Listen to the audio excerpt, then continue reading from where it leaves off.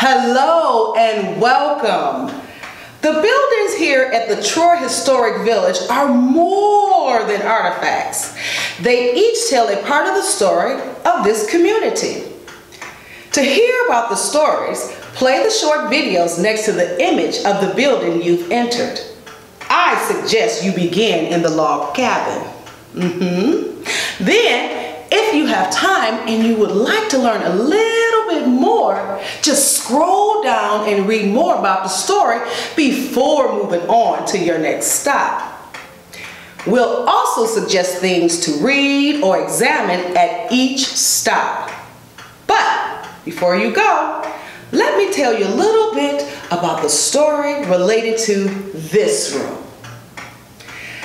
Before Troy became a city in 1955, it was governed as a township, and this building was the township hall where residents voted, paid taxes, and attended meetings.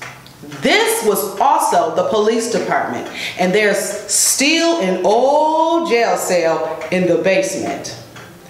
Morris Waddles, who supervised the construction of this building in 1927, was so determined to make sure this room was included as a tribute to pioneers like his grandparents that cleared virgin forests, planted crops, and carved a community out of the wilderness. Now, look up. These beams are from Troy's oldest barns. Now, look into the fireplace. Those metal arms, or crane with kettle, came from pioneer Johnson Niles Inn. This hearth is huge, like one you see in his old inn, where lots of food was prepared for travelers.